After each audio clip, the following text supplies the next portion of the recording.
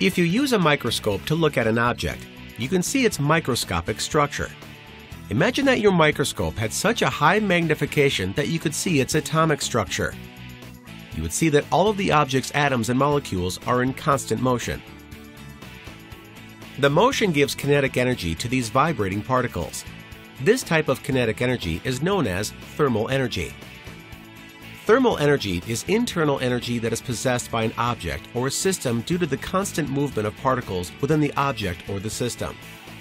Let's learn more about solar and thermal energy on Earth. The main source of energy in our solar system is the Sun. It's the major source of energy on Earth, too. The Sun is a main sequence star, meaning that, like 90% of stars, it releases thermal energy through nuclear fusion in its core, where mass is converted to energy. During the nuclear fusion process, extremely high temperature and pressure force together 4 hydrogen atoms to form one helium atom. Since the helium atom has less mass than 4 hydrogen atoms, the excess mass is converted into energy. The Sun converts 4.27 million tons of mass to energy every second. This mass is released as electromagnetic radiation in the form of high-energy atomic particles and photons. Many of these bounce around in the Sun, making it hot enough to sustain its fusion reactions. However, some of the electromagnetic radiation escapes into space. A tiny fraction of this solar radiation reaches Earth, where it is absorbed and converted into thermal energy. This thermal energy is in turn transferred from one object or system to another in the form of heat.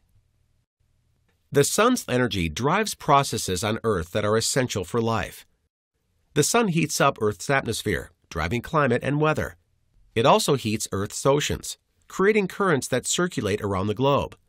The Sun's energy explains why the poles are colder than the tropics, because the poles receive less solar energy per unit area than the tropics.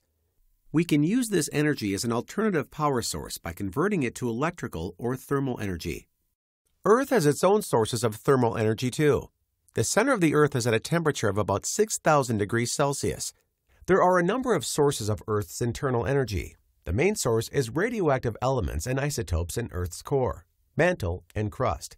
These elements generate radiogenic heat through the process of radioactive decay. This is the source of geothermal energy that drives the process of plate tectonics and provides a potential source of renewable energy. We see the effects of this energy at volcanoes and hot springs.